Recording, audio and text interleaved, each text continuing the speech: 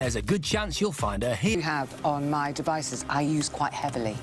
So I'm keen on finding out what other... You get started by entering your personal profile information.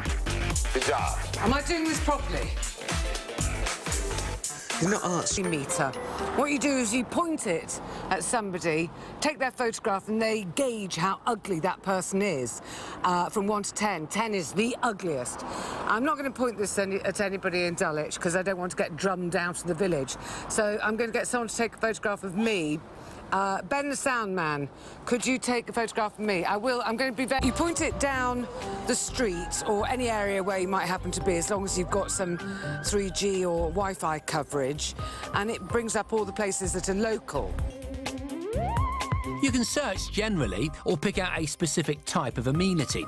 Jenny asked Wikitude to point out local restaurants. I know this area quite well, and there is a really good cafe which isn't coming up.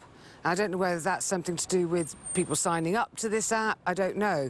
But it isn't comprehensive in what it's telling you. Maybe if I was a stranger in town, but I think I'd just do a Google search. And I think...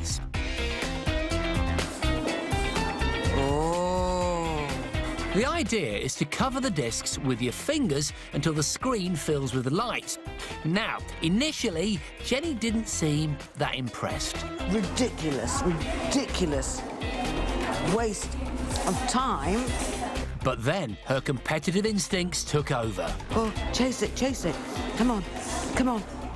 Unfortunately, I did get quite into it. See what I've done. Tip-top.